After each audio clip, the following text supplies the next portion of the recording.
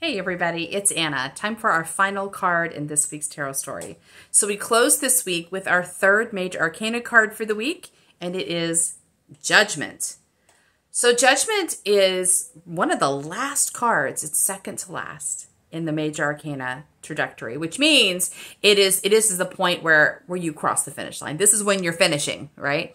And that's because the old life is ending and new life is beginning. Judgment literally depicts resurrection in its imagery. You've got the angel Gabriel blowing the horn over the graveyard and the corpses are coming out of the grave, right?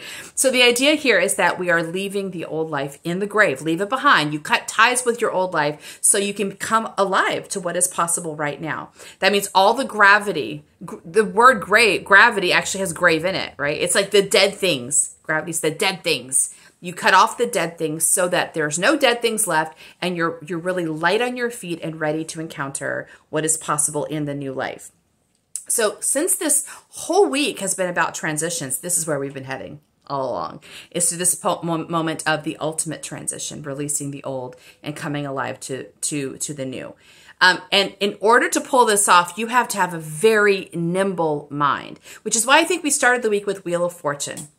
Because I think Wheel of Fortune is a lesson for the mind. It's a lesson about non-attachment, getting the mind to let go of the things it wants to cling on to, letting the ideas, the beliefs, the stories, all those things which the mind uses to make sense of things. We want the mind to not be attached to those things. We want the mind to stay in the present moment. Here's where all the magic and the possibility is. All the stories are just ways of talking about magic, right? Or non-magic, depending on what stories you're telling. We don't want the mind to be attached to the stories. We want the mind to be along for the ride. So hopefully this week we've been able to help the mind come along with us. Yesterday's card was the Two of Cups reversed, which is about being kind to ourselves. Transitions are hard, even though they are good. I think they're good. That's where expansion and growth and magic comes from. They're still very hard. And so we have to be mindful that it is hard work we are doing. We have to help the mind learn to not get judgy, because the mind tends to not understand how hard life is. That's why the mind's so judgy. It doesn't understand how hard things are and how much energy it takes to do things. So the mind thinks, why can't we just get up and move on, when we're totally exhausted? So the mind hopefully we've been training the mind this week to walk through transitions, to be non-attached and to be quiet, to not talk too much when we're taking care of ourselves, when we need nurture. So today we're asking the mind to make the final cut. This old life is gone. We're coming alive to the new. We're asking the mind to leave behind its stories and its toolbox from that past life, because you don't need that toolbox anymore. Whatever tools you used to have, if you need them, they're integrated. They're part of who you are now. So you don't have to access them or make a point of them. They're not strategies you have to employ. You do this naturally, right? You're done with that piece of work that you left in the grave. Now you're ready to do something else.